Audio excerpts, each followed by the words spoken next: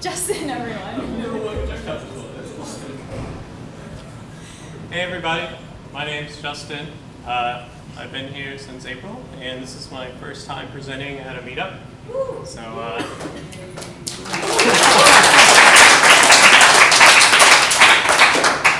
So please let me know if there's anything I can improve. I'm always open for suggestions. So like I said, my name's Justin Burris.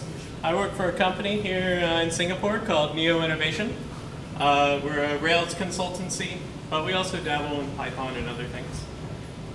So without further ado, I'm going to go into my 5 tips. So I've been really into spaghetti westerns recently. So I've tried to name these things after characters that might appear in a western. So I'll start off with the quick draw. So this tip works in Ruby 2.0 and above.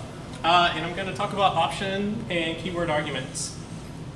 So with Ruby, you can pass in a hash to your method, and that hash can contain any number of keys inside of it, as you would expect. And then whenever you call your method, you can reference that hash based upon the argument that you specify.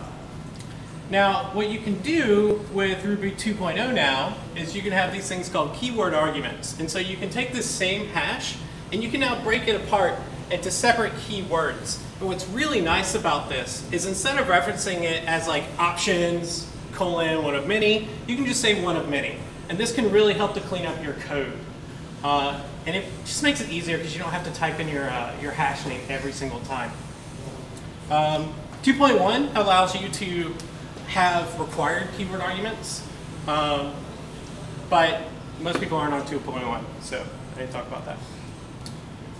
2 is a reductionist. So one of the things that I think is really awesome about Ruby is map and reduce are really easy to use, just due to the nature of the way Ruby handles their enumerators. But unfortunately, a lot of times people won't really know the best use case for map or reduce. And so I just wanted to quickly go over how to use them. So map is pretty straightforward. What it does is it takes an array of things and then it enumerates over them, performs some operation, and then returns an array of whatever the result of your block is. So for example, if you have 1, 2, and 3, and you map over them and you multiply them by some sort of secret value, which in this case is 10, you get 10, 20, and 30. So you use map whenever you want to have an array as your result, in a sense. Reduce allows you to take an array or anything you can enumerate over and then apply some sort of function to it. In this case, I'm just going to add in the numbers to my accumulator. So whenever I reduce 1, 2, 3, I get 6 with this particular function. But you can do anything you can take an array and concatenate a string from it. All sorts of stuff. And like most enumerators, you absolutely can just use a symbol reference here, and you don't have to have all this gnarly method stuff inside your block. Map is also known as collect. This is something I didn't know until recently. They're actually just the same thing. It's just some syntactic sugar. And the same thing goes for reduce. It's known as inject. So sometimes I'll use one or the other based upon my mental model of what I'm doing. If I'm injecting something into something, I'll call it inject. If I'm reducing it down, I'll call it reduce. But they're totally optional. Tip 3 is the expressive regular. So regular expressions in Ruby are really easy, and they're pretty straightforward to use. You can just use slashes to delineate a regular expression, but it can get a little weird when you have a URL, because now you have to escape these slashes, and it just kind of looks ugly. It's hard to parse if you have a lot of these things. So what's nice though is you can just use %r, and you can wrap that thing in curly braces, and you can get that same regular expression without all the ugly escapes. So it makes it really easy. Tip 4, the exorcist. So I've been working with a lot of system level code recently, and I have a need to daemonize some of my Ruby processes. And I was using process.daemon, and this works great, just send your process to the background, but there's a small problem if you need a PID, because your process just exits. And so like your options are like, well, I could like look through all my running processes and grab the name, and that's just, it's just ugly. So you can just use fork. So whenever you fork a process, it returns a PID, and then you can just write that PID to like whatever your PID file is, and then detach the process at that PID, and then exit your original process. And so this enables you to daemonize something and grab a PID from it. And you can also do some cool stuff if you want to have like 2 processes or whatever you want. All right, tip 5 is the hired guns. So in addition to like some cool code tips, I wanted to give like some general Ruby and or development tips. So I want to go over Rubular, which is like a really awesome website that enables you to just type in a regular expression and a test string here, and then it'll show you what matches. It's super intuitive, very easy to use, and has a quick reference as well. Also want to talk about Pry Remote. So a lot of people are familiar with Pry. You can open up like a console session that's like really nice and easy to use, but it can get a little more complicated when you have a setup like this. So if you have a Rails controller and you're hitting some sort of action inside of that, and there's something going wrong in there. It's not necessarily an error, but there's something you want to dig into.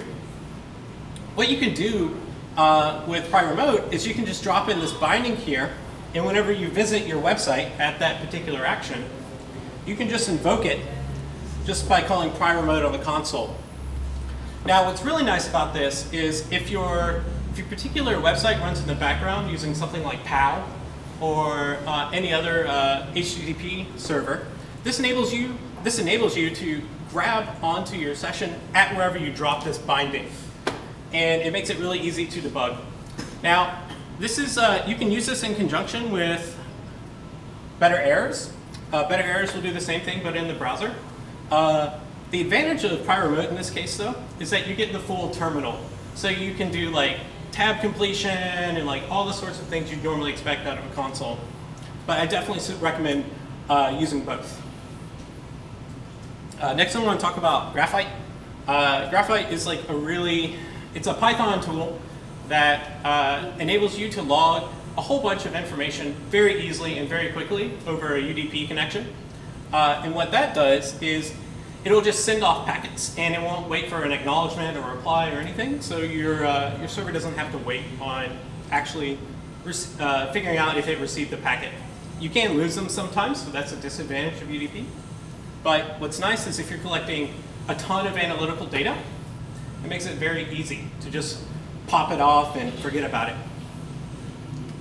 And it does this in real time. So what's cool about Graphite is, let's say you get thousands of hits a second, well, it just records it over a certain specified interval, and then it ships them all off at once. So you don't flood your server, which is really nice. And then finally, I want to talk about Remark.js, which is the tool that I use to build this slideshow. You can build your slideshow in Markdown, and it's pretty easy to use. I literally used it today, and this is the first time. And if you want to talk to me, that's my Twitter handle. As you can see, I tweet all the time. Not really, I've had this account for years. And thanks.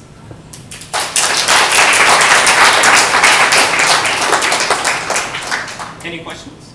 Have you had any success with Pry Remote and Foreman? I found that when I run Foreman with mobile servers, I cannot access my or it doesn't have the same sort of. Yeah, so I haven't had a lot of luck with Foreman, unfortunately. You can just drop in a Pry session though, binding.pry. And can I attach to a different process? I don't know. Because I found that when you use binding.pry with Foreman start, which is like a normal sort of thing, it will give you a timed session, like 10 seconds, and then cut out. Oh, wow. What I can do is, yeah, it sucks. I haven't had that problem, so maybe our Foreman setup is configured differently. Unfortunately, I didn't set it up, so I'm not exactly sure. On that topic, so same project with that. We have had issues with bybug, if I remember correctly. Like there are 2 different debuggers, and depending on which one you're using in Ruby version, you might have issues with Pry Remote. There is an open ticket for that, and their solution is basically way fixing that. Okay. So I don't remember which one. I think it's bybug that's having issues with. We use binding.pry as the main drawback, so I think it's bybug, not Pry Remote. So bybug and Pry Remote doesn't work out. together. Okay. And so we noticed that in one part of the project where it just refuses to work. Okay. And remove that and just start working. So it might be worth checking out what debugging toolkits you're using and see which can remove. Yep. Makes sense. Any other questions? Cool. Well, like I said, I'm always looking for input. So especially if you're new to Ruby and or if you're very experienced, I'd love to hear how you talk with it.